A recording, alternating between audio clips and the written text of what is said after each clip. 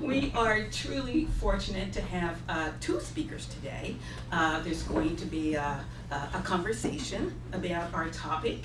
I have, my very great privilege of introducing one of our newest faculty members, and truly an extraordinary young woman, Professor Gaye Theresa Johnson. Professor Johnson really epitomizes, well, first let me back up and tell you who I am. I am Belinda Tucker. I am the Vice Provost for the Institute of American Cultures, and the Institute holds all of the 4 Ethnic Studies Research Centers here at UCLA. And Professor Johnson's work really epitomizes the new mission of the Institute of American Culture, and that is really trying to get a better look at intersections among peoples and cultures. She holds associate professor appointments in both the Department of African American Studies and the Cesar Chavez Department of Chicano and Chicano Studies. She received her BA in Ethnic Studies and Sociology just down the road at our sister campus, UC San Diego, and then I guess she lost her mind and decided to go to the University of Minnesota in more frigid climates to get her doctorate in American Studies at the University of Minnesota. Seeing the light, quite literally I'm sure, she then assumed faculty positions at the University of Texas in San Antonio, and then went north to our censored campus at the University of California, Santa Barbara, and then became a Bruin last September. So we're grateful for that. Her research interests are utterly fascinating, especially given the changing demographics of this region and indeed the nation, something that we refer to as emerging America. Professor Johnson's first book, Spaces of Conflict, Sounds of Solidarity, Music, Race, and Spatial Entitlement in Los Angeles, is a history of civil rights and spatial struggles among both Black and brown freedom seekers in Los Angeles. Apparently a superwoman. She has 2 more books coming out next year, edited books. One is Let's Get Free, Musicians in Activism in the 21st Century, and The Futures of Black Radicalism, co-edited with Alexander Lubin, which is the topic of their presentation today. Just other books in progress, articles. She's received numerous grants and awards. I won't detail all of those, and is in great demand as a speaker. I want to add that in addition to her incredible academic productivity, it has not deterred her in any way from community activism. She's currently working with the Los Angeles Community Action Network to address housing and civil rights needs on Skid Row, and was the 2013 recipient of the Freedom Now Award for those efforts. She is also board president of the Central Coast Alliance United for a Sustainable Economy, which is called CAUSE, and an advisory board member for the Golden Institute and the Rosenberg Fund for Children. Now she's going to be joined by one of our illustrious PhD candidates in political science here at UCLA, Jonathan Collins. He also got an MA in our African American Studies program, which is when I first met Jonathan. He has a BA in English from Morehouse. His research interests center around race, politics, and public policy, particularly education policy. His dissertation looks at the relationship between democracy and race within the politics of urban schools, and I'm proud to say that the Institute of American Cultures have funded some of his research with both a research grant and a fellowship. He's also done research on school finance policy and political attitudes around child care policy, and something he's accomplished that I'm particularly proud of as a former runner is he's run the LA Marathon. All right. So please join me in welcoming 2 absolutely incredible young scholars here at UCLA and connected to the Institute for Social Research and Ethnic Studies, Gaye Theresa and Jonathan. Thank you. So to set a foundation for the conversation, I just wanted to get your thoughts on sort of what's your vision for Black radicalism? What does it look like? What kind of ideas or principles are you contemplating or sort of grappling with? Like when you think about Black radicalism going forward, what are some of the primary ideas that come to mind in terms of thinking about resistance, systemic racism, inequality, maybe public policy, maybe culture, art? What are some of the things that come to the forefront? Well, first of all, thanks to everyone for coming, and I hope we have a really great discussion, all of us. I'm really happy to see everybody here, and especially pleased to have a conversation with you. So, as to this first question, well, first, the project is a co-edited book with Alex Lubin, who's a professor and chair of American Studies at the University of New Mexico, and he's written an incredible second book called Geographies of Liberation, which is about the Afro-Arab imaginary, and he does a terrific history of Black and Middle Eastern coalitions and affinities. He talks about Malcolm X, he talks about Ralph Bunche, he talks about all of these people, and with respect to Israel, Palestine. It's an incredible book, and I would encourage everyone to pick it up.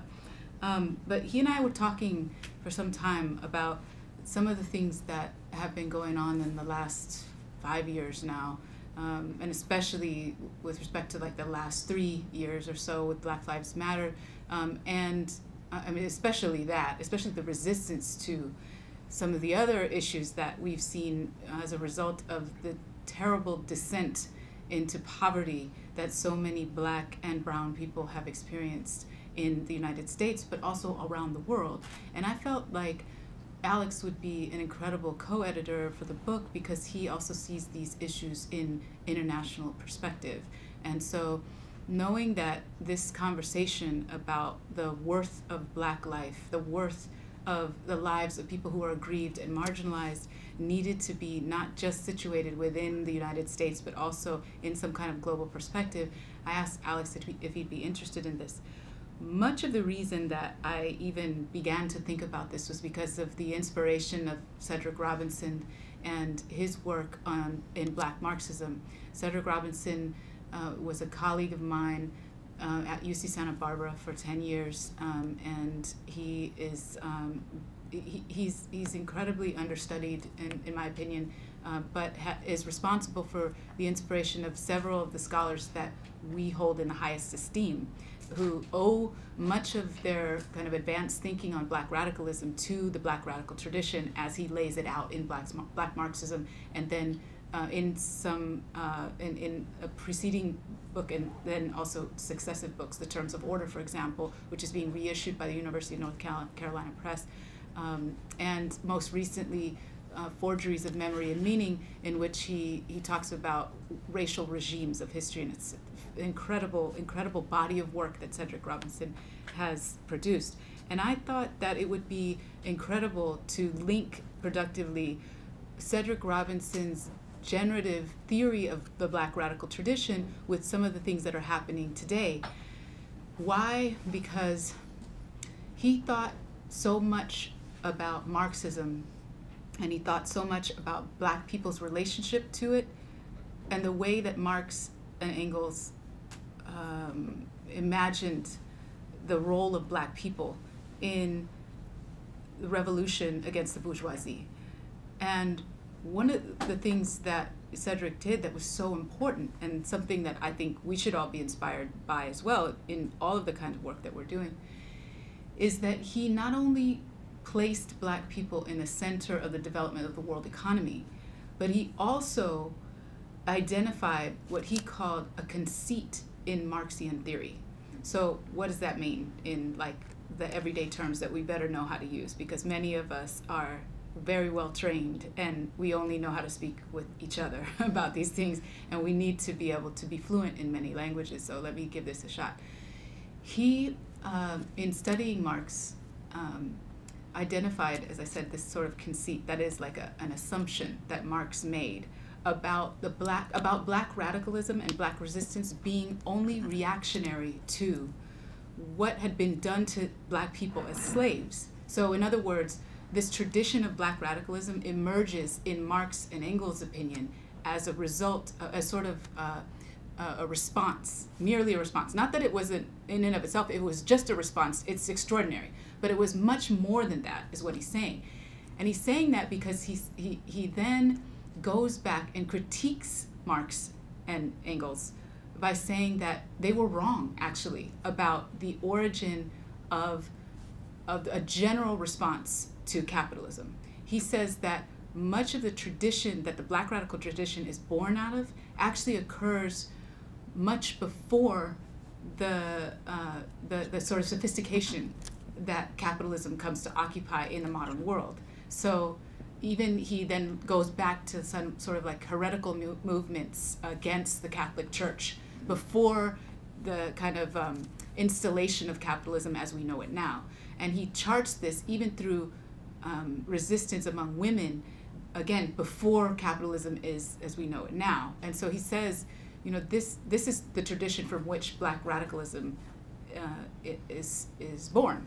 And so in some ways what he's doing is he's locating it outside of capitalism as we know it. He's saying it's more than just something that is a residual response. And so therefore it's original, it's generative, it's all of these things that are not merely a response to capitalism. And this, so this is the conceit that Cedric Robinson identifies in Marx's writing, that in many respects, even Marx himself, even the writing of Capital was itself a response to the tradition of radicalism that had already been established. That his writing of Capital, which is, I mean, Marx and Engels established themselves as foremost scholars on capitalism and revolution, in part because they see themselves as two men who are describing what has happened, but also who are sort of original authors, first-time articulators of what the proletariat can do, the working class, the people who are revolting against the political economy that's set up by capitalism. And so this is an extraordinary thing for a Black scholar to do when he did it. I mean, and ever, really. But it's interesting that Black Marxism doesn't get a lot of distribution or use until much later in its second edition, when Robin Kelley writes the introduction to Black Marxism, and when people start to understand it as the formidable critique of political economy, but also of Marx that it was. So I've always been so inspired by this. I mean, I had to read Black Marxism. Even now, I read it for like the 9th, 10th time, and I'm like, what? I gotta go back and say, what does he say here? But that's my sort of long lead up to say why I wanted to make sure that we had a book that located the radicalism that we're so inspired by today, and we should be, because this is one of the largest movements, radical movements, that in history, at least in modern history. But what part of it did I want to root in Black Marxism? The part where Robinson says, really the impetus for this is not only the struggles that are situated. So the situated knowledge, and what I mean by that is not just, book learning or whatever, but the knowledge that can only come from your place in the material world, that you can't know these things by studying them. You can only know these things because you've experienced them. And that knowledge is original, it's generative, it's situated. And so that is what makes these Black radicals, who are slaves, who are people who have nothing else but what they know, they don't even know a better condition. They've never heard of one, they never knew anybody who was part of a better condition, but they imagine, they project, they divine that it's possible to have a better condition. Can you imagine? You're not working on any kind of memory of a better condition, not in the history of the place that you've been transported to. You can't imagine what the architecture of the new freedom would look like, and yet you struggle anyway. This is a kind of situated knowledge of the material conditions that you live in every day that form the Black radical tradition, but also decide then that there is no way to get this through nominal means. You can't just say you're going to accept in 1877 that the 13th, the 14th, and the 15th Amendment, as they've been written, are good.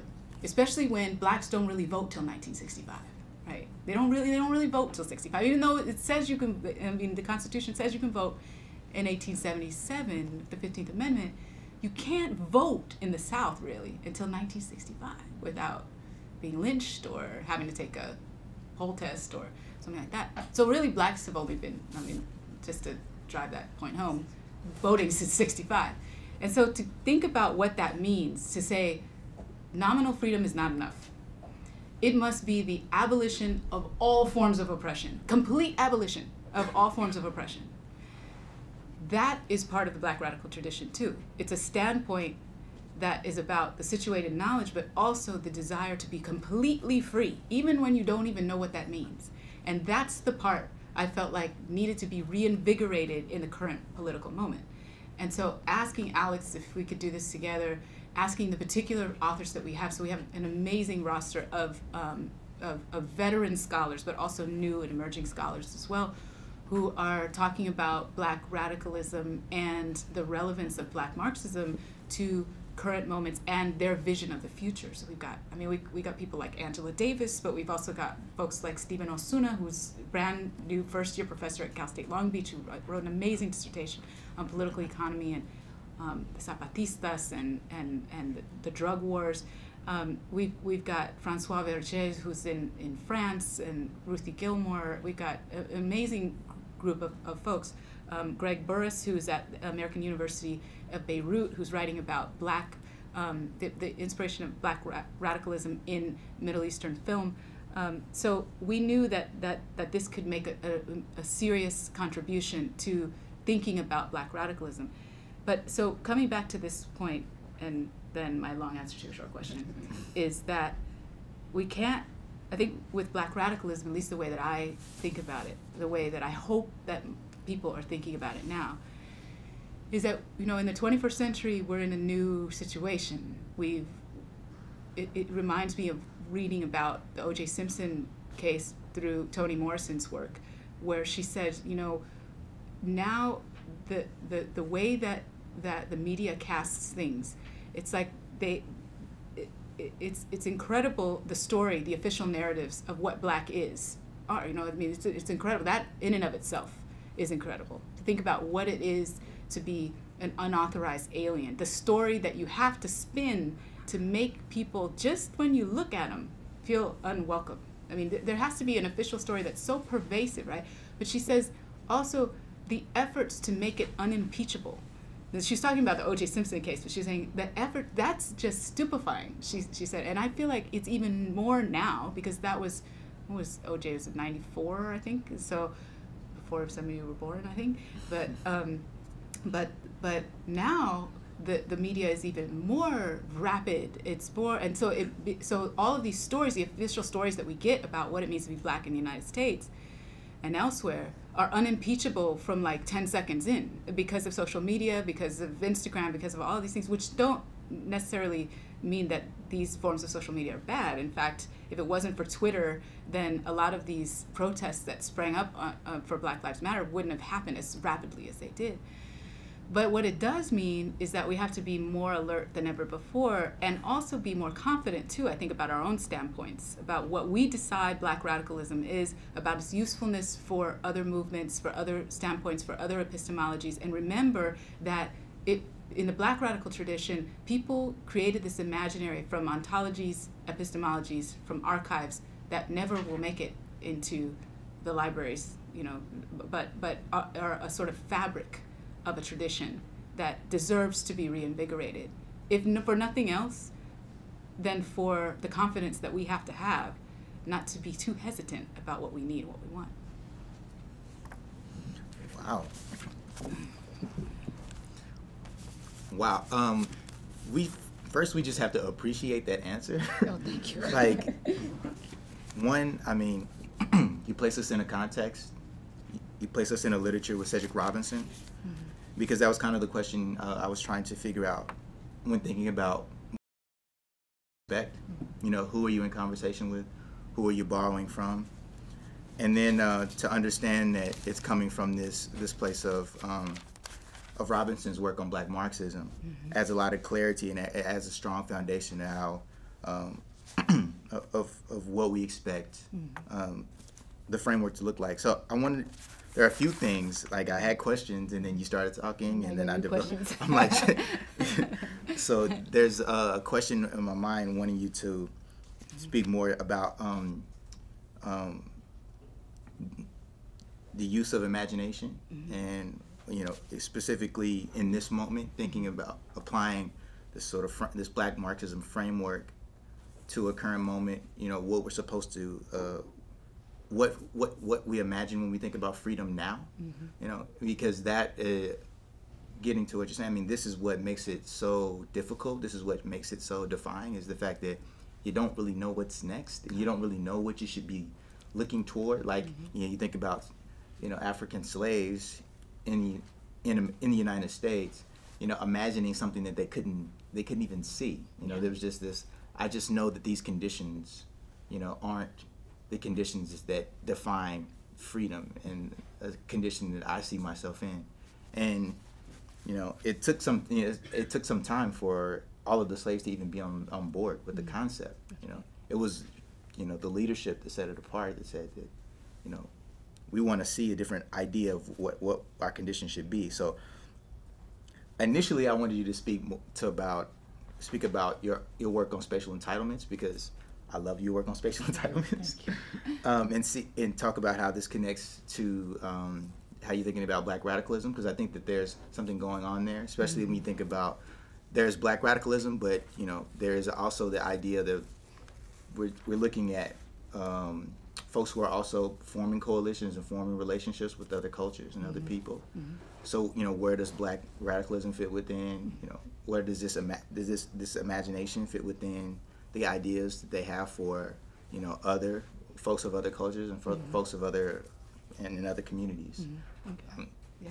If that makes yes, it does make sense. Okay, so I'm so glad you asked this question, because I've been watching people lately, let's say in the last couple of years, talk about interdisciplinary work and of course, and also cross community work, which is really, really important. You can't do work today without being that way, right?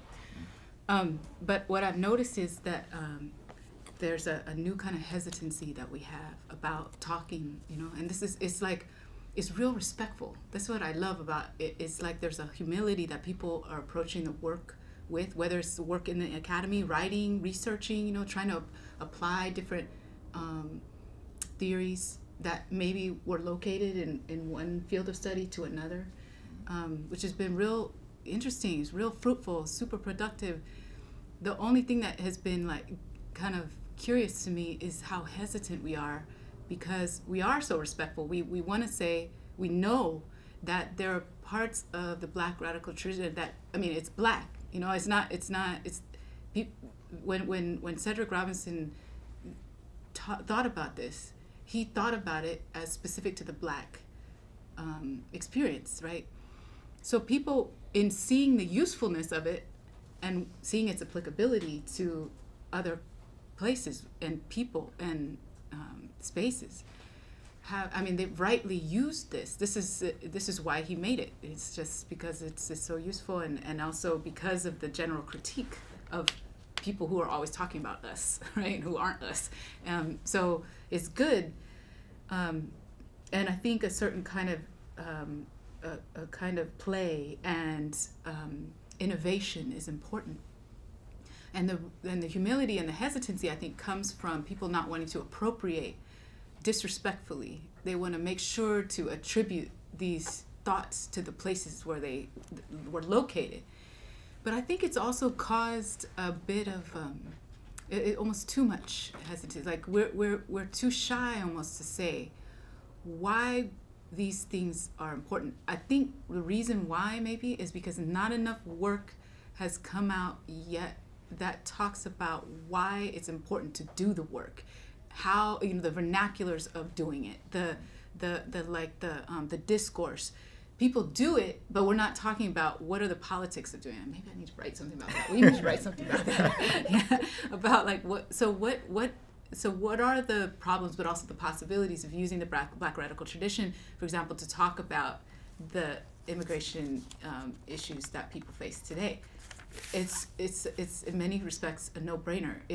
We have to, because there is an incredible tradition of radicalism that exists in so many parts of the different communities that are adversely affected by the terrible racist policies that are set up to exclude Latina people, right?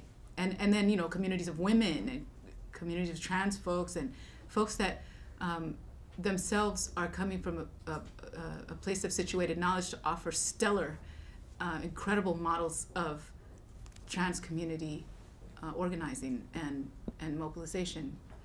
So, I mean, I think that when we think about this work and how and its sort of mutual relevance, then we got to figure out a way to know it and also use it. And the only way you can do that, honestly, is like you got to just decide you're going to read, and you're also going to know the stories, because a lot of times, especially in the academy, I think we get props. I mean, I know all the time I get this wonderful assignation, which I try to make true. I try to make good on it, about being somebody who is a scholar of communities and who. But you know, it doesn't. I also notice too that it doesn't take much for professors to be called community scholars, because you know, I mean, we can get that every day if we want to in front of the people. Oh, she's an activist scholar, and it's like, really, what you been doing? You know? So you showed up to this rally. Okay, cool, that's great, but like, that's not the work, right? I mean, it's not. And I'll tell you, I'll be the first to tell you, I don't really have time to do the work. I try to do it. I try to make good on what people say about me. I try to be true and right and righteous about that. But there are costs. I mean, you if you're going to be a professor in a Research One university, there are costs to that kind of the way you use your time in that way. So, why did I say that? I said that because because we need to know the stories of what's going on. You can't just go read about something, you know, and then say that. I mean, you can. Believe me, people built their careers on doing that, and it works. But to really do that work, I think that interdisciplinary work to locate Black radicalism and the future of Black radicalism in the situated knowledge, you got to be willing to show up for those 25 losses before you get the one win, you know, or which is it's just like, oh, you know, Rafa, you know, that work is like exhausting and years in the making. And I think about the Brotherhood of Sleeping Car Porters and maids who went all those years, not one win, but eventually, yes, but we're talking about people who died before any of this was realized, and fought and fought and fought. And so to know those stories, but also to read the stuff so that we develop together, individual but also collective confidence about, like, yes, see, I know these things. I've read them, but I've also been in these places as much as I can be. So I feel like I can stand here and talk to you about them. And I feel like I can say them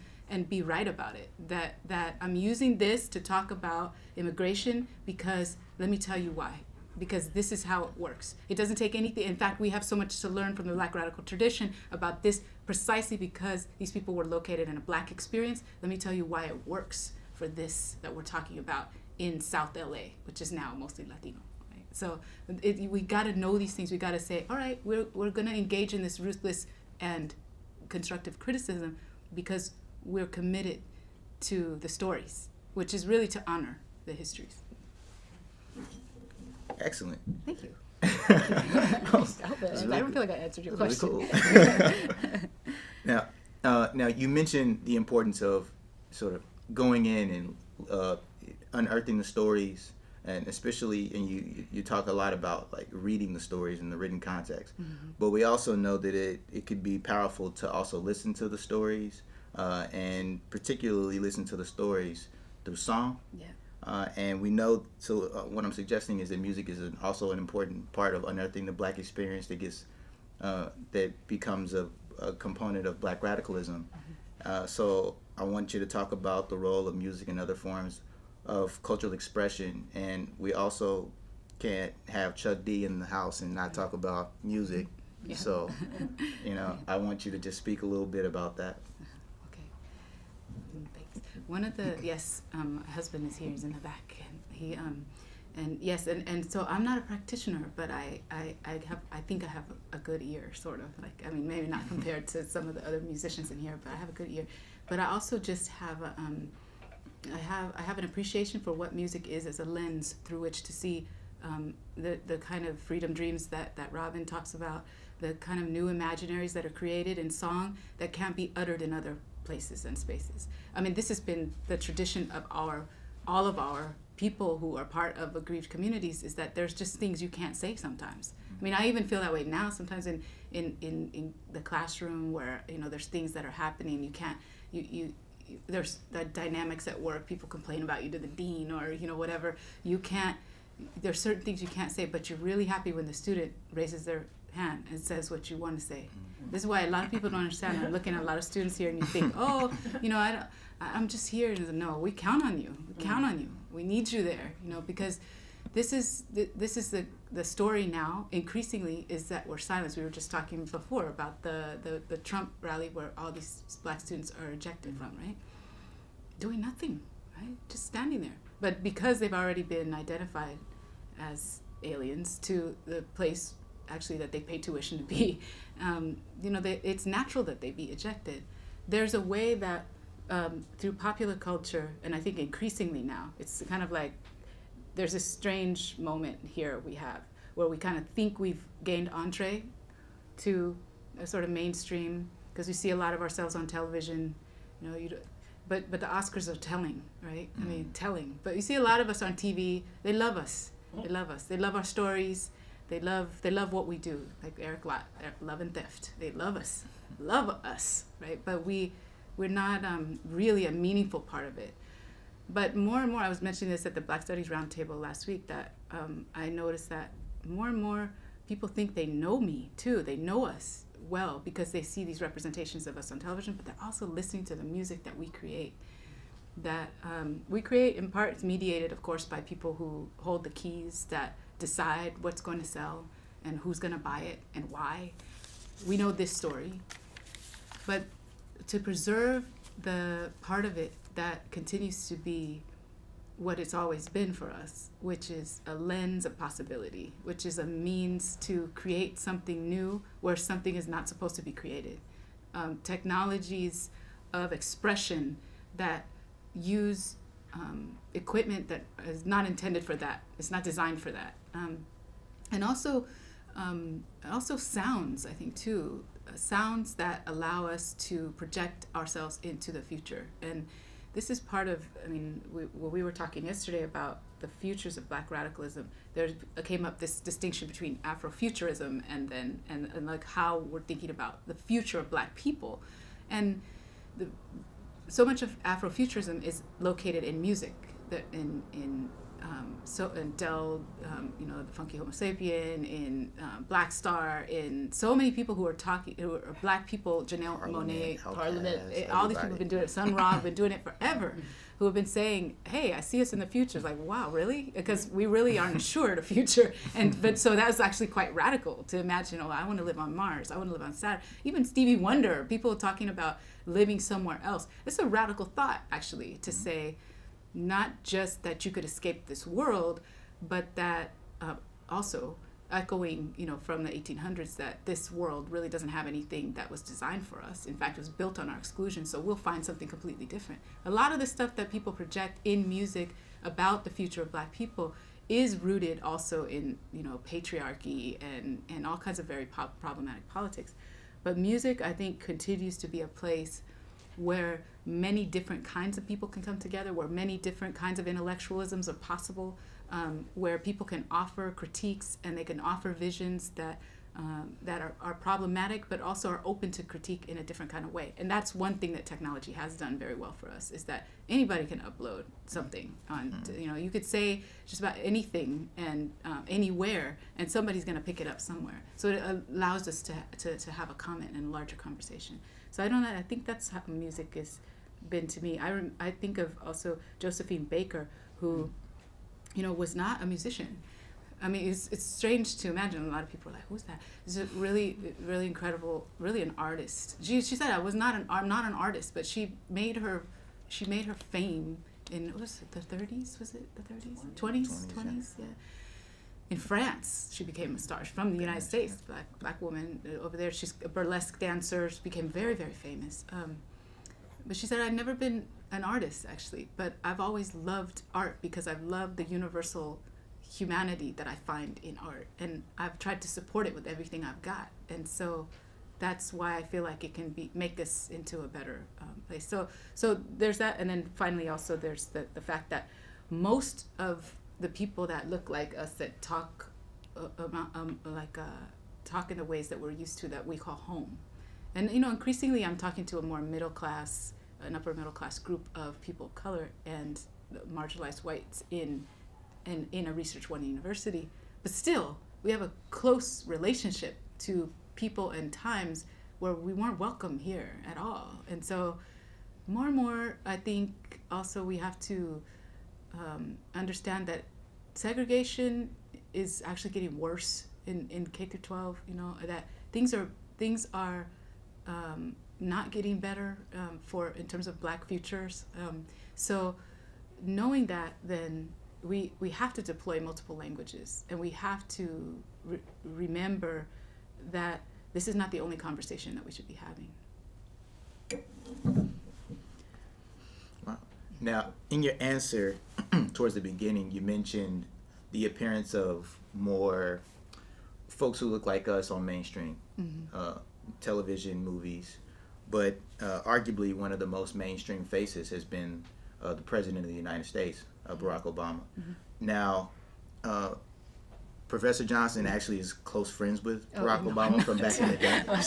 He is embellishing greatly. He couldn't be here today. He had a prior engagement, but he sends his wishes. But but what the Obama presidency has shown us is a very intense racial polarization in the United States. It's a polarization that was already there, sort of latent, and folks want to pretend like all of a sudden now, Black folks are getting killed by the police all of a sudden just now, right? But his presidency has illuminated a lot of the racial polarization that has been in place for a while in the United States. So could we talk about the role that what we've seen, especially you've been thinking about this for the past 3 years, 5 years, which would fit within the presidency. And now as he's transitioning out of office, what do you expect for Black radicalism moving forward in an era where the face of the United States isn't a Black face anymore? You got that right. Does the strategies for radicalism change? And then you could also share your story about how you met Mr. Obama. Okay. Well, I'll say that first. When I went to after college, I was working in Chicago, and my boss was Michelle Obama, and this was before everything, before they had kids, before he. I was saying yesterday to Jonathan that he used to come hang out with some of us and say, I was thinking about running for senator. We were like, yeah, right. You're never gonna be a senator. What are you talking about? And we all used to laugh, not to his face, but we were like. But then we're like, we saw, word, he's president. Oh my God! But it's just incredible because they lived in Hyde Park, and we worked downtown mostly, but we're doing a lot of really good work on the South Side, we're thinking about redevelopment projects with the Center for New Horizons and Akhenaten.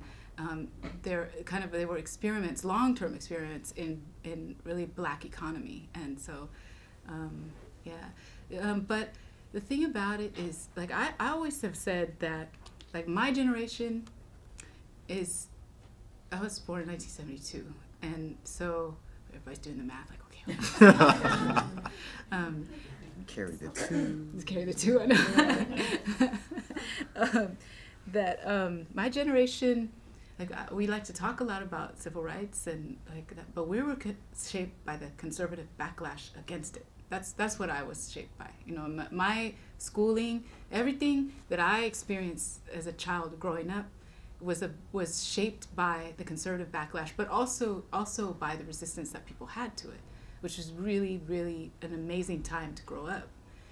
But today, like now, you talk about Obama's presidency has been, the whole thing has been constituted by a backlash in many respects. So now, whoever's been born in these last 8 years, and what they're going to see from now on, I mean, it's so interesting. People say, oh, you know, wow, I was born when there was a black president, or I was there when there was a black president.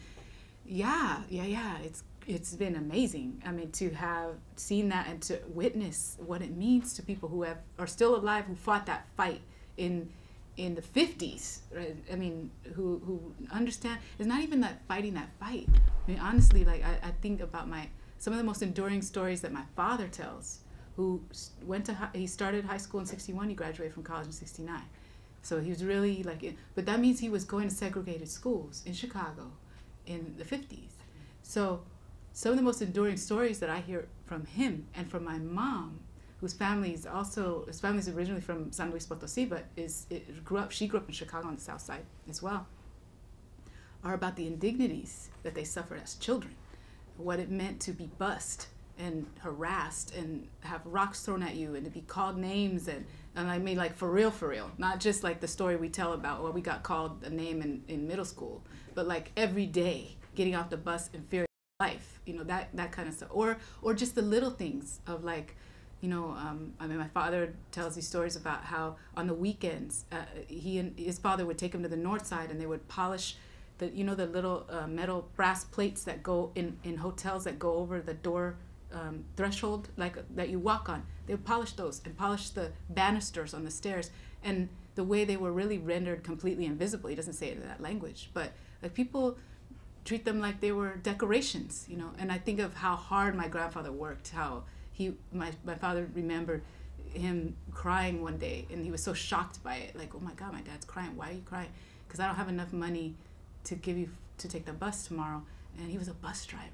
You know, like those things that are the indignities of everyday life that we don't know when we tell that one story. Not to diminish it, but when we tell that one story about being called whatever in 7th grade, we're talking about a lifetime shaped by those indignities, and then somehow overcoming those things. But how? Through community, through collectives that say, no, you're worth something, through music that says Black is beautiful, that, you know, through the staple singers, through all these people who reimagined Black people and what Black life and Black worth was. So I want that for people who are going to be shaped by this conservative backlash against Obama and everything they think he stood for. Obama from the get was like, I'm a conservative Democrat. That's just who I am. So a lot of people who were disappointed by him, there's a lot of things we need to be disappointed about. Although many of us who are disappointed by him also don't understand the structure of the presidency and what it means to lead, in quotes. But we also, I think, I took him at his word when he went in. He's a conservative Democrat. He was going to be appeasing a lot of people. But I don't know how people are prepared for that kind of caricature of your children in the mass media, of the terrible things they've said about Michelle Obama. I mean, you Google her name and you look through the images, there's pictures of monkeys and like animals and their kids too, you know. And so that conservative backlash, I think, is going to last. We keep thinking about Super Tuesday and all that.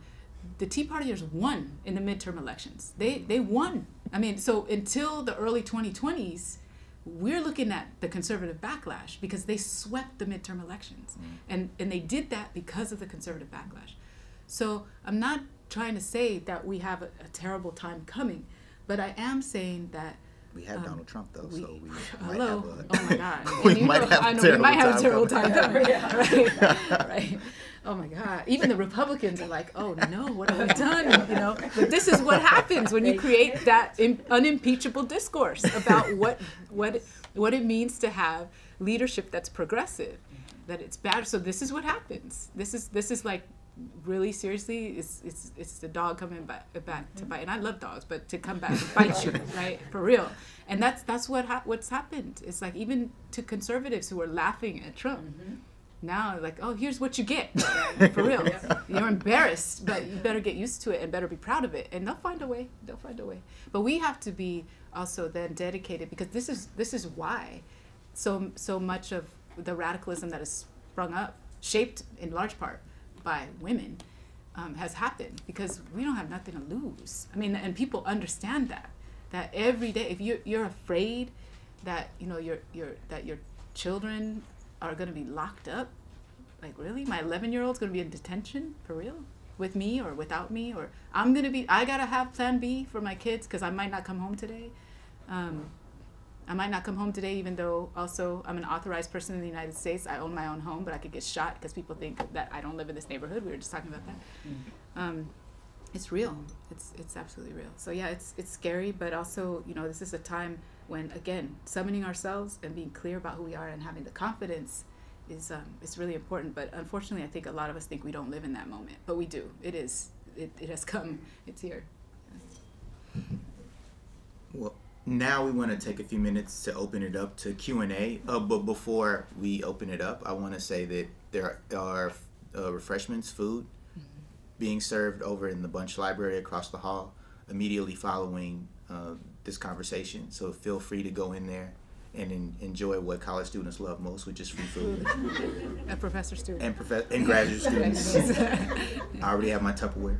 So. But anyone who has a question for Professor Johnson, or you, or me, Peace, my name is Osceola. I guess my first question would be around what happens. What happens in the wake of displacement? I've seen that you wrote about the Chavez Ravine and how that was kind of bulldozed. And in the era of gentrification, I was wondering about what happens in the wake of that. And then another question, which is about Obama. And Obama himself is kind of projected into a global space as a representation of Black collusion with empire. So when we think about Black radicalism in the future and thinking globally, as you rooted the Black radical tradition in a global sense, do we have a responsibility to respond to that representation and symbolism as Black people operating within the United States? And then another question I had is about kind of music as a side of resistance. I know you've done work around war, and when you interviewed Santana, they said they were influenced by Earth, Wind, and Fire. Now I'm kind of questioning how we deal with this corporatized music structure that kind of strips music of its resistance, and MCs like Tef Poe are continually buried, so that excavation of music as a side of resistance would require kind of combing with a fine-tooth comb and really engaging the community. So I was wondering about that. I have more questions, but I'll wait. Bring them to the refreshment session too. No, but I've heard this brother speak in class, and all his questions are like, they're so just generative, and everything that you ask is always like incredible for thinking about the future of how we should be speaking about these things. So thank you. Actually, I hope that people won't mind, but especially that Chuck won't mind if we make this like kind of a conversation, because that last question, I think, you have really like the foremost expert on what that is about corporatization in the room. And so will you mind? He's back there ducking probably. But this last question, maybe you could ask it one more time. You did ask, that last one. I think one thing that affects any movement in culture and music is when you individualize people. When you talk about Santana being influenced by Earth, Wind, and Fire, what you had is you had automatic collectives just by being a band, and they're in sync with each other. I'm not saying we don't have collectives today, but we have individual mind production satellites that choose to come together when they feel like coming together, when they see link-ups, and also drift apart. So that's a big difference, is that today is individualized and not these collectives that they had to deal with. And then when collectives got with collectives musically, it was over. It was festival, right? With protest movement. Yeah, the disappearance of groups, for real. It's true, yeah. And this is in any way, in any kind of like even war situation, like when they isolate you, then it's a wrap. Usually, and then you have to speak for everything, everybody. And that's also, I think this is the discursive tool too of putting Mike Brown and Tamir Rice, children, on trial really for whether they were human enough to be kept alive. So it isn't even about, I mean the question gets asked like, were they guilty of doing something, you know? But the question is like, are they all guilty of doing something? And are they capable of are they capable of a life without our management of their freedom, of their incarceration, of their whatever?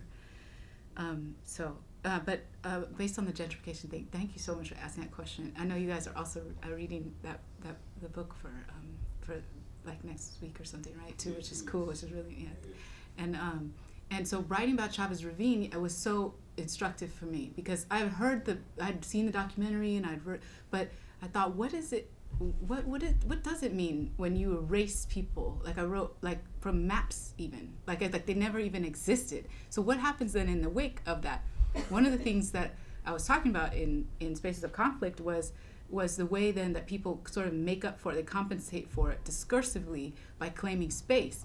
But I had to also be really clear that is in this economy, that is no substitute for asset or ownership. So if you lose your house, it's not to diminish what people do at an A&W drive-through, or not to diminish the concert that people put on that say, I belong here. This was my neighborhood, and I may not own a house here anymore, but this is my place, and I will play this music here, and you will hear it, and I will cruise through here like I still own it.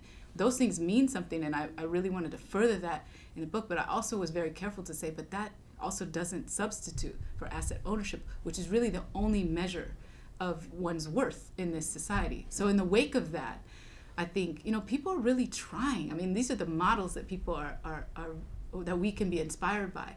For LA Can and so many other organizations that are saying, you know, housing is a human right, and I mean, let alone asset ownership, but that we have a right not only to be housed, but also to be here.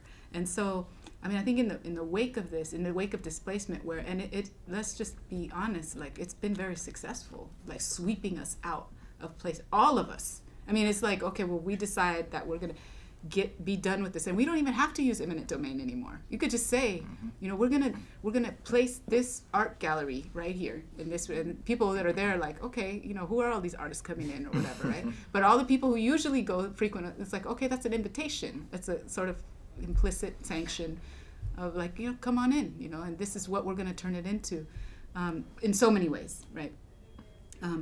In the wake of that, I think we're gonna have to come up with something really based in that notion of entitlement and in that notion of we really don't have even our assets to lose anymore.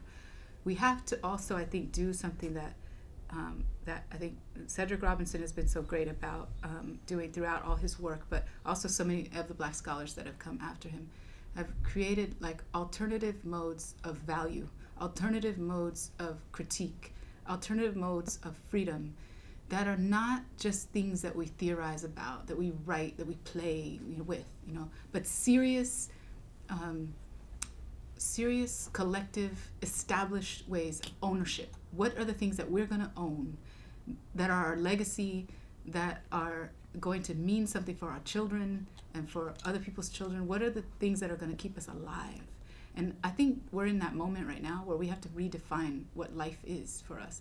Too long, we've been defined by asset ownership and capital accumulation. There's gotta be another way. And this is why in the Black radical tradition, we see, I mean, birds are everything, you know, and because of what they mean for flight and freedom and bringing us back to ancestry. It's something only has, you know, as much value as we assign to it. And even though we live in this context, and it's easy for me to say as a homeowner, in which assets are valued, there's got to be another way that we can assign value to other things. And that means also we got to get up out, like, it's like swimming through molasses with boots on, trying to be in this environment where everything that we value is told to, like, you must value this. This is the thing you value next. This is the thing you buy next. I was talking about this a couple weeks ago, where now you walk on campus, everywhere is a billboard for something, and we are on move-in night, they're taking kids to, they're taking freshmen to Target for these like these like parties, right? But bring your wallet, because we're here to provide you with everything you forgot. This is the corporate nexus, is the campus. So if we're so imbued with it, we think we know what it means, what value is. We don't. We got to think together about that. What do we value, and how can we have it? How can we own it and nobody can take it from us? It might not be assets. It might be something else. It might be life. It might be Underground Railroad. What Clue is doing, with refuge, and like we were talking about that yesterday, I think, or somebody and I. But no, it was someone else. But